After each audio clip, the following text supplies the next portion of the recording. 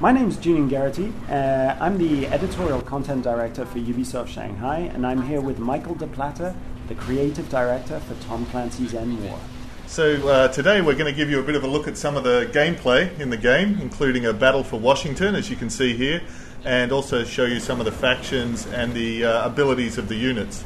So 3 factions in the game: the Joint Strike Force, the USA team, the Spetsnaz from Russia, and the Enforcer Corps from Europe.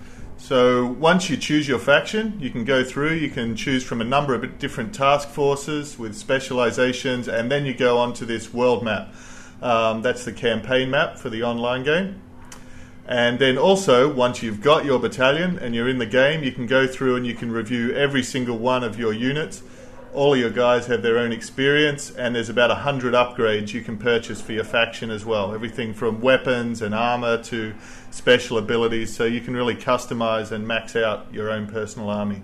So this is what we call the barracks, and one of our major inspirations for this was the Need for Speed series and their series of upgrades and how they visually presented them and the effect that they had. So that's what we've got here. We just really thought that Need for Speed could benefit from a lot more weapons and modern military technology, so that's where we've taken this. Absolutely, and we could benefit from neon under the tank treads. Okay, so you've chosen your troops, you've upgraded them, you've got your guys into the battle. Now here we are, and we're defending Washington from the Russian menace. Here is the strategic point of view that you only unlock if you call in a command vehicle. Okay, so we've sort of jumped right into the action here. So you can see we're on the battlefield. We've got our gunships. They're defeating a charge of Russian armor. We've got our artillery at the back line, so we can fire at very long range. We can zoom in and see the action, just like you would in an FPS. You can see our artillery strikes coming in, and now we've hit them with an EMP, which actually immobilizes all of that Russian armor. Yeah, and an EMP is one of the off-map supports that you can purchase in the barracks too.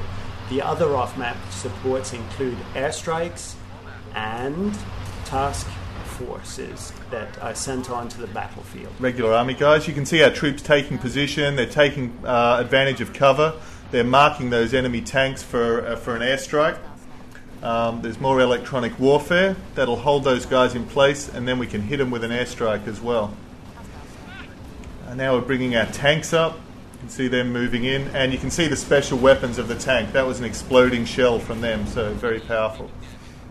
This is another one of the upgrades, which is a deep strike, which allows you to parachute regular troops far into the enemy lines. So for your riflemen on the ground, they're your special forces guys. Basically, they're your ghost recon troops. They're very, very powerful. You can get them in behind the enemy armor, and you can capture key strategic positions. Here we've earmarked a building for an airstrike, a level 3 airstrike. You can see that's incoming now. And bam! Boom! There it goes. And that gave us a quick chance to show off the destruction as well. So now what we can do, we can come back, survey the carnage, and that was a quick look at the Tom Clancy's endwar.